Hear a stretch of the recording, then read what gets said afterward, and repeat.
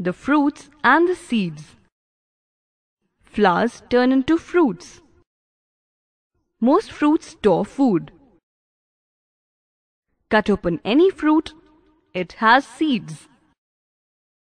Seeds are necessary for the formation of new plants.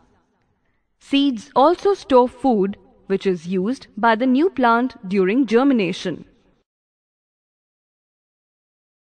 Let us know what is dispersal of seeds.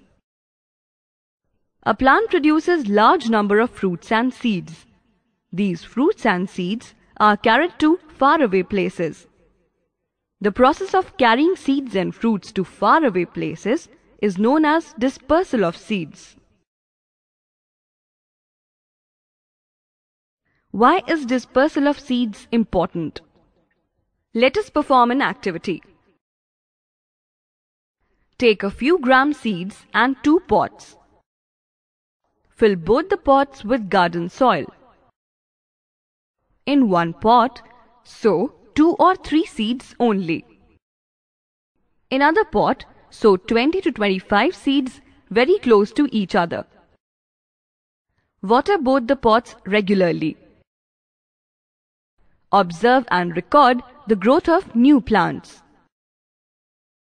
The pot with 2-3 seeds have healthy plants. The pot with 20 to 25 seeds have weak plants. This is because the seeds did not get enough sunlight, water and space to grow. Seeds and fruits are dispersed mainly by air or wind, water and animals. Dispersal of seeds and fruits by air. Seeds and fruits which are dispersed by air are light in weight. Some seeds develop thin membranous wings that help them to float in air. Seeds of cotton and oak have got hair that help them to float in air. Dispersal of seeds and fruits by water. Fruits of coconut and lotus are dispersed by water.